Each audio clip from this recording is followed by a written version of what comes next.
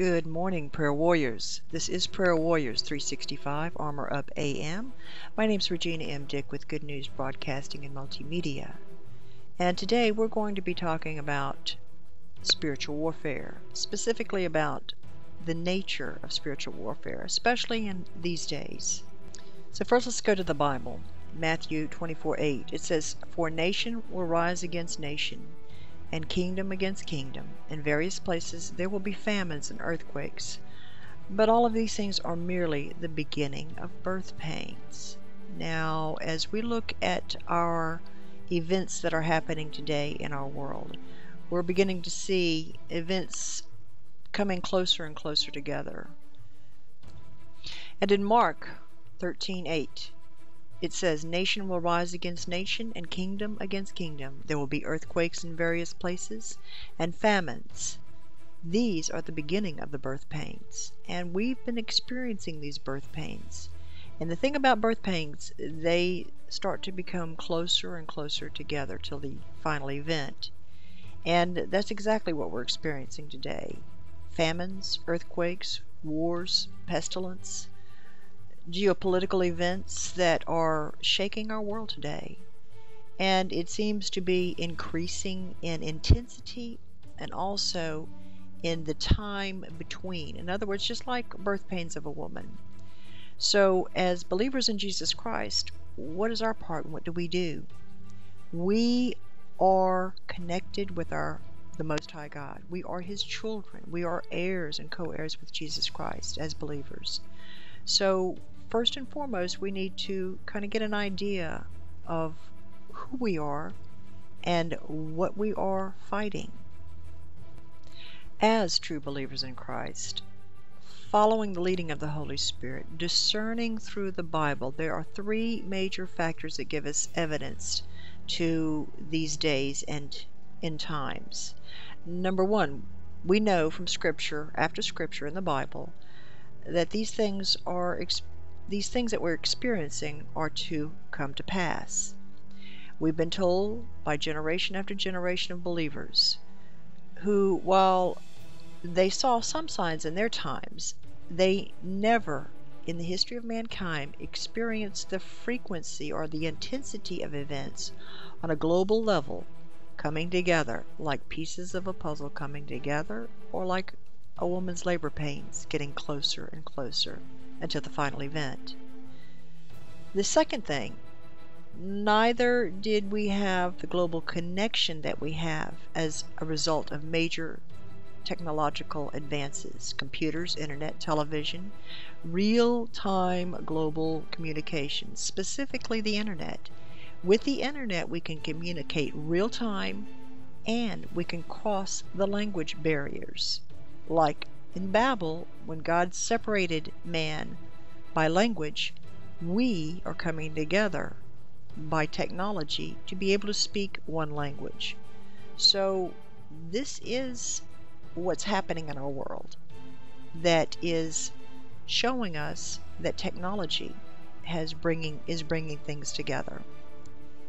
Number three, and the most profound difference with our particular generation, is not only the prolific unfolding of Bible prophecy, but specific events taking place with God's chosen people, Israel, that has been called God's timepiece.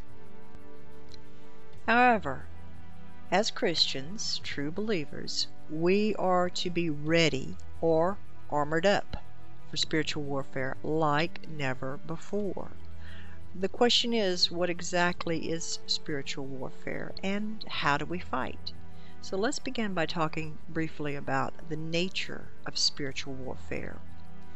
In Wikipedia, it says of spiritual warfare, it says spiritual warfare is the Christian version of the concept of taking a stand against supernatural evil forces.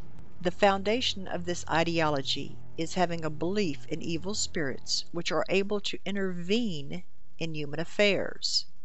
Various Christian groups have adopted practices to repel such forces as based on their doctrine of Christian demonology.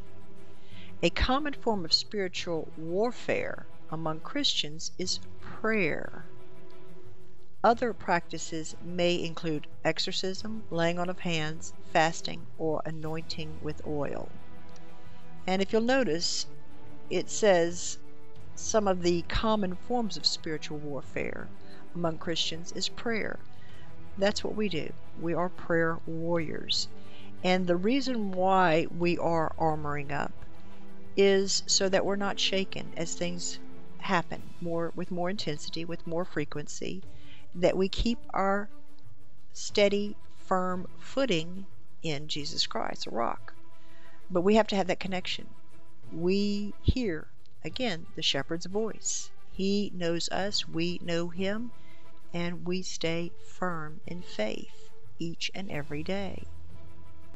Mainstream Christianity typically acknowledge a belief in the reality or the ontological existence of demons, fallen angels, the devil in Christianity, and Satan. In Christian evangelism, doctrines of demonology are influenced by interpretations of the New Testament, namely with the Gospels, in that dealing with spirits became a customary activity in Jesus' ministry. Mark states that he traveled throughout Galilee, preaching in their synagogues and driving out demons. Evangelical Christian tradition believe that Satan and his minions exercise significant influence over the world and its power structures. A hostile realm in conflict with the kingdom of God is recorded in the Bible by the Apostle John. The whole world is under the control of the evil one, 1 John 5:19, and by Jesus, who referred to Satan as the prince of this world, in John 12:31, 14:30, and 16:11, which may point to the concept of territorial spirits.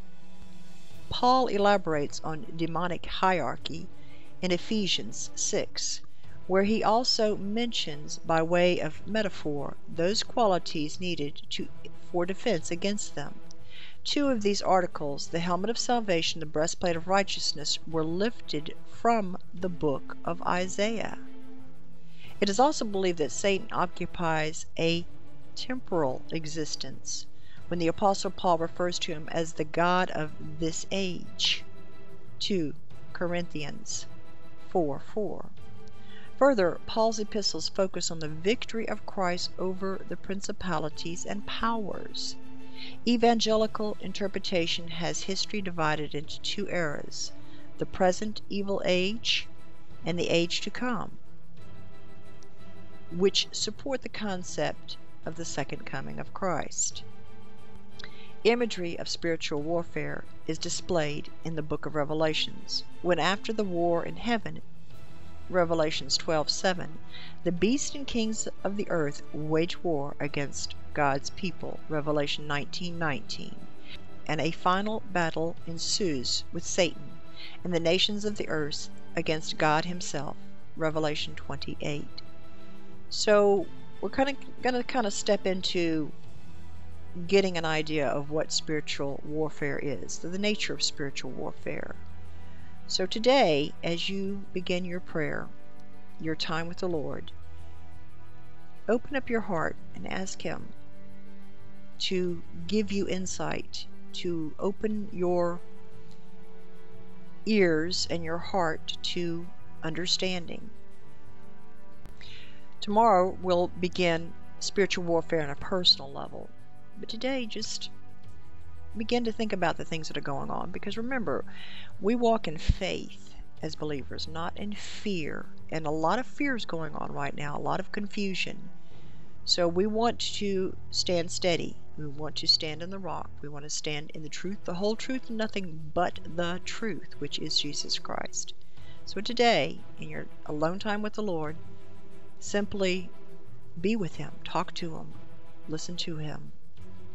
The main thing is to learn to hear his voice. And he'll speak. Don't know when, where, or how, but he will. So I want to encourage you, spend that alone time with the Lord. If you want to look up spiritual warfare, please do. Do your own knowledge of what is out there, but also, most importantly, talk to the Lord. See what He has to say. Open your heart to the Holy Spirit in His leading and guiding. That is how we communicate. God will show you the way. He'll put something in your path at the right time, at the right place, for questions you may have, or something that you're trying to figure out. So until tomorrow, spend time with the Lord, hear His voice, surrender to a teachable spirit, to the Holy Spirit. God bless. We are fighting the good fight of faith in Jesus Christ, one day at a time. God bless.